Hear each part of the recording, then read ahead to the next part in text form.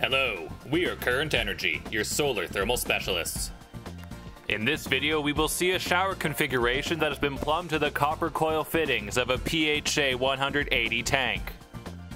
The temperature of the tank is approximately 98 degrees Celsius or 209 degrees Fahrenheit.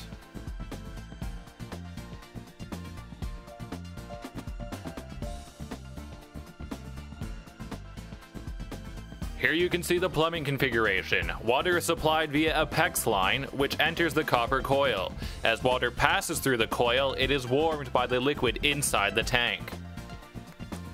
Water then exits the coil, passing through a mixing valve. The mixing valve receives hot liquid from the tank and cold from the PEX supply line, and ensures that the water passing through the shower head will not scald.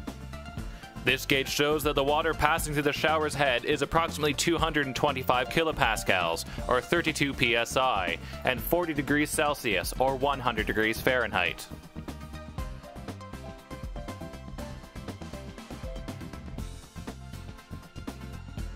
The stop valve being turned regulates the flow of water to the mixing valve. If the stop valve is closed and there is no cold water going to the mixing valve, then water will not exit the mixing valve if the temperature is too great.